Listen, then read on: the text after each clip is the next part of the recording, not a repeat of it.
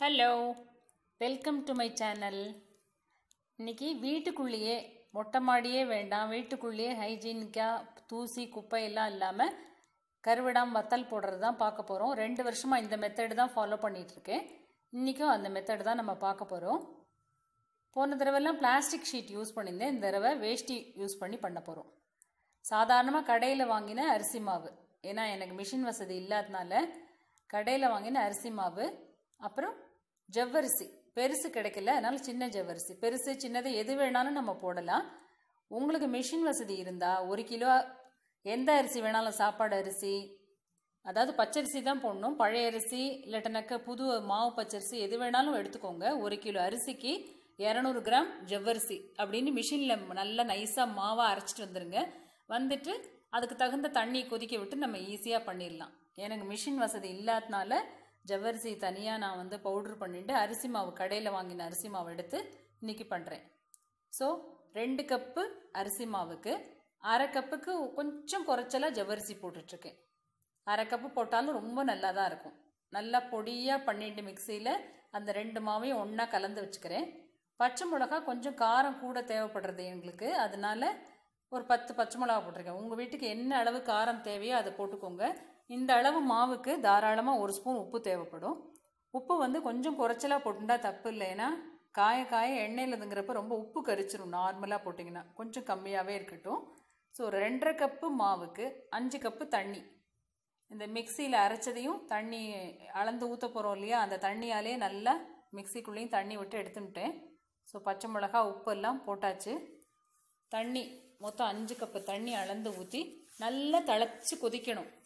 கொதிக்கிறப்போ இதுக்கு தேவையான அளவு பெருங்காயத்தையும் போடுறோம். பெருங்காயம் போட்டால் ரொம்ப நல்லா இருக்கும் வாசனையாக, அதனால் ஒரு 1/4 ஸ்பூன் கிட்டக்க பெருங்காயம் போடுறேன். நல்லா கொதித்த உடனே அடுப்பை ஜஸ்ட் ஆஃப் பண்ணிவிட்டு இந்த மாவு பக்கத்தில் வச்சுருக்கோம் இல்லையா, அதை கொஞ்சம் கொஞ்சமாக போட்டு கைவிடாமல் கிளறணும். அதுதான் ப்ராசஸ். அந்த நல்லா கொதித்த உடனே ஆஃப் பண்ணுறோம் இல்லையா, அந்த நேரத்தில் 2 ஸ்பூன் லெமன் ஜூஸ் ஊற்றிக்கணும். இந்த கிளிப்பிங்கில் மிஸ் ஆகிடுத்து லெமன் ஜூஸ் விடுறது, நான் அந்த நேரத்தில் வீடியோ ஆஃப் ஆகிடுத்து கவனிக்காதனால. நல்லா கொதித்த உடனே ஆஃப் பண்ணிவிட்டு லெமன் ஜூஸ் விட்டுட்டு அப்படியே மாவு போட்டு கிளறிட்டு இருக்க வேண்டிதான். இந்த பாருங்கள், இப்போ தான் கொதிக்க ஆரம்பிக்கிறது. நல்லா தளன்னு இப்போ கொதிக்கிறப்போ அடுப்பை ஆஃப் பண்ணிவிட்டு லெமன் ஜூஸ் விட்டுட்டேன். அப்புறம் லெஃப்ட் ஹேண்டால் மாவு போட்டுக்கிறேன். நீங்கள் புதுசாக இருந்தேன்னா யாரையாவது விட்டு போட சொல்லிவிட்டு நீங்கள் விடாமல் கிளறுங்க. இல்லை உங்களால் முடியும் நினைக்க டக்குன்னு போட்டுட்டு கிளறிக்கிட்டே இருக்கலாம். ஃபஸ்ட்டு போடுறப்ப கட்டியார மாதிரி இருக்கும், பயப்படாதீங்க, விட்டுற வேண்டாம்.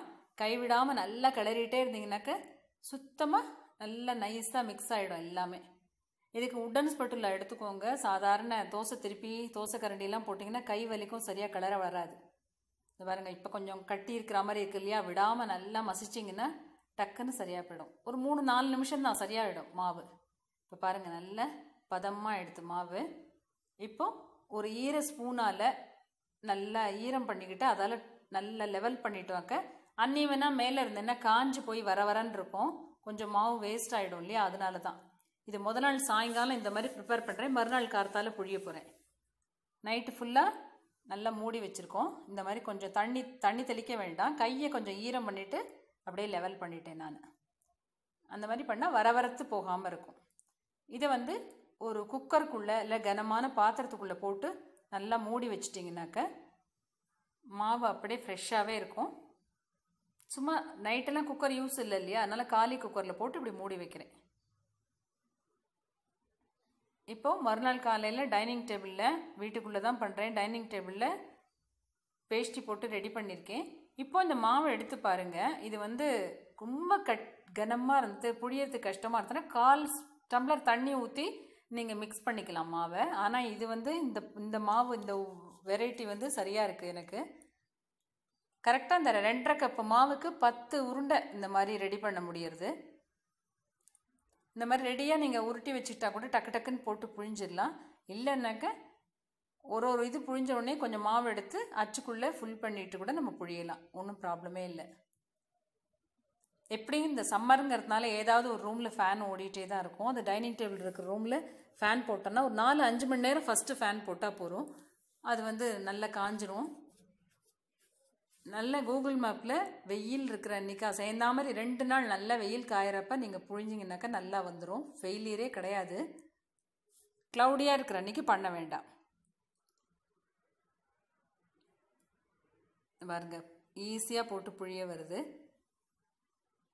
கரெக்டாக 10 உருண்டை வருது இந்த 2.5 கப் மாவுக்கு. அவ்வளோதான். ஃபேனில் நின்ன வனத்தில் ஈஸியாக புழிஞ்சாச்சு. வெயிலில் அவஸ்தையே இல்லை. சில பேருக்கு மொட்டை மாடி வசதி இருக்காது இல்லையா, அந்த மாதிரி தான். இப்போ எங்களுக்கே மொட்டை மாடி வசதி கிடையாது, வெயிலே வராது. அதனால தான் இந்த மாதிரி இன்டோர் கருவடாம் பண்ணுறோம். கருவடாமும் டேஸ்ட்டு எல்லாருமே வீட்டில் அடிமை கருவடா டேஸ்ட்டுக்கு. அதனால் கருவடாத்தையும் மிஸ் பண்ண முடியாது. வேறு எப்படி பண்ணாலும் துளியோண்டு லெமன் சீடு மாட்டிக்கிச்சு ஃபில்ட்ரு பண்ணாலும். அதனால் வீட்டுக்குள்ளே பண்ணுறோம். அடுத்தடுத்த வாரம் ஜவ்வரிசி கருவடா, அவல் கருவடா, அப்புறம் சேவை வடா எல்லாமே அப்லோட் பண்ண போகிறேன். எல்லாமே வீட்டுக்குள்ளே தான், இன்டோர் மேக்கிங் தான். இந்த வீடியோ பார்க்குறவங்களே நிறைய பேருக்கு மொட்டை மாடி வசதி இல்லாமல் இருக்கும், வெயில் வராமல் இருக்கும். அவங்களுக்கெல்லாம் கண்டிப்பாக இந்த வீடியோ யூஸ் ஆகும். நல்ல வெயில் நாளில் போடுறது ஒரே ஒரு பாயிண்ட் தான் நம்ம நோட் பண்ணிக்கணும், வேறு ஒன்றுமே கிடையாது. பாருங்கள் நீட்டாக ஃபேனில் காஞ்சிக்கிட்டு இருக்குது கருவடா. உங்களுக்கு முடியும்னா ஃபஸ்ட்டு டே ட்ரையல் பேசிஸ் நீங்கள் இந்த மாதிரி 1 கப் போட்டு பாருங்கள். நல்லா வந்துச்சுன்னா அடுத்தடுத்த நாள் நிறையா போட்டு ஒரே நாள் ஃபேன் ஓட விட்டால் போகும். அதுவும் 4-5 ஹவர்ஸ் தான் தேவைப்படும். இந்த பாருங்கள் சாயங்காலம் 4 மணிக்கு இந்த ரேஞ்சு காஞ்சிருக்குது. அதுக்கப்புறம் ராத்திரி 8:30 மணிக்கு பார்த்தீங்கன்னா எல்லாம் புசு புசுன்னு தூக்கிட்டு நிற்குது, அப்படியே ஷெட்டு மாதிரி. ப்ரெஸ் பண்ணி காமிக்கிறேன் பாருங்கள். புசுன்னு உப்பின்னு அவ்வளோ காஞ்சிட்டு வேஷ்டி இழுத்துன்னு நிற்கிறது எல்லாமே. பிளாஸ்டிக் ஷீட்டாக இருந்தால் தானே தனியாக விட்டுட்டு வந்துடும். இது வேஸ்டிங்கிறதுனால அதோடு சேர்ந்து தூக்கிட்டு நிற்குது. எப்படி புசு புசுன்னு அமுக்கி விடுறேன் பாருங்க எப்படி காஞ்சிட்ருக்குதுன்னு. நைட்டு இப்போ ஒரு 9:30க்கு நான் அதை கொஞ்சம் எடுத்து பொரிச்சு பார்க்க போகிறேன்.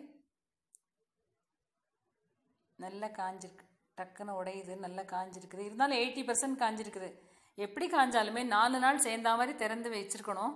அப்போ தான் நல்லா காஞ்சிருக்கும். துளி கூட மாய்ச்சர் இல்லாமல் இருந்தால் தான் வருஷம் முழுக்க நம்ம ஸ்டோர் பண்ணி வச்சா ஒன்றுமே ஆகாது. இது இங்கே பாருங்கள் வெள்ளை வெள்ளையே நல்லா காஞ்சிடுத்து. சூப்பராக பொரியுது எண்ணெயில். எண்ணெய் ரொம்ப காய வைக்கக்கூடாது, டக்குன்னு செவந்து போயிடும். காயத்துக்கு முன்னாடி போட்டாலும் கீழே போய் உட்காந்துட்டு கடுக்கு கடுக்குன்னு இருக்கும். நல்லா நார்மலாக இருக்கட்டும். கொஞ்சம் கூட செவக்காமல் அருமையாக பொரியுது. நம்ம வீட்டிலையே போட்டு இன்டோர் கருவடாம். உங்களுக்கு இந்த வீடியோ ரொம்ப யூஸ்ஃபுல்லாக இருக்கும்னு நினைக்கிறேன். உங்கள் கமெண்ட்ஸை வேதாஸ் கார்னரில் கண்டிப்பாக போஸ்ட் பண்ணுங்கள். இது வரைக்கும் சேனல் சப்ஸ்கிரைப் பண்ணாதவங்க ப்ளீஸ் சப்ஸ்கிரைப் பண்ணுங்கள். உங்கள் ரிலேஷன் ஃப்ரெண்ட்ஸுக்கெல்லாம் இந்த வீடியோ ஃபார்வர்ட் பண்ணுங்கள். நம்ம சேனலில் நிறையா free hand rangoli, dots rangoli, variety rangoli, அப்புறம் கிராஃப்ட் ஐடியாஸு, அப்புறம் ரெசிபீஸு, வெஜிடேரியன் ரெசிபீஸ் டிப்ஸு இது எல்லாமே இருக்குது. ப்ளேலிஸ்ட்டில் நீங்கள் போய் செக் பண்ணிக்கலாம். நீட்டாக காஞ்சிட்ருக்குது பாருங்கள் வீட்டில் போட்ட இன்டோர் கருவிடாம். தேங்க்ஸ் ஃபார் வாட்சிங் my video. Thank you so much. அடுத்த வாரம் வேறு வீடியோவில் சந்திப்போம். பாய்.